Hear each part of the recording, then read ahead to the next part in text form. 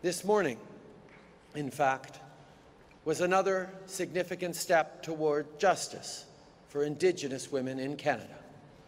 For too long, Indigenous women and girls have experienced violence at a rate that is staggering when compared to non-Indigenous women. Just over a month after forming government, we announced the creation of a national inquiry into missing and murdered Indigenous women and girls following the recommendation of the Truth and Reconciliation Commission.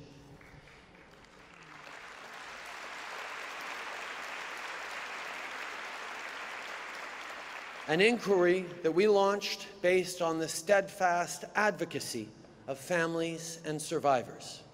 We promised Canadians that we would start this process, a process that would ultimately chart a path for the future.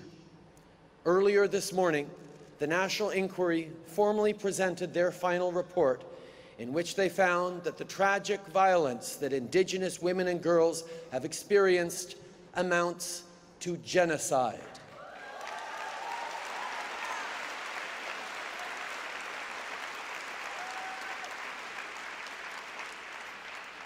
The strength of the families and survivors who bravely shared their truths has shown us the way forward.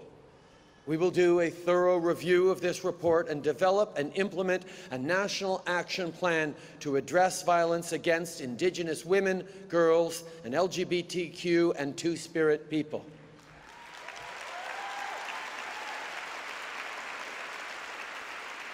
Working with Indigenous partners to determine next steps, we will include Indigenous women and girls, the voices of LGBTQ and Two-Spirit people, and family members and survivors. Our country can and must do better, and we will.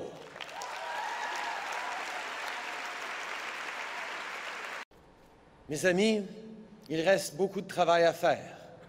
Les femmes sont plus susceptibles que les hommes d'être victimes de violences et de vivre dans la pauvreté. Les femmes gagnent moins que les hommes pour le même travail. Partout dans le monde, des filles se battent encore pour leur droit d'aller à l'école.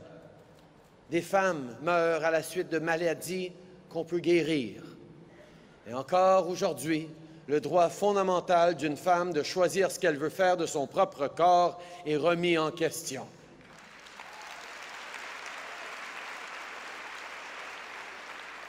Ce sont des défis majeurs auxquels les femmes sont encore confrontées.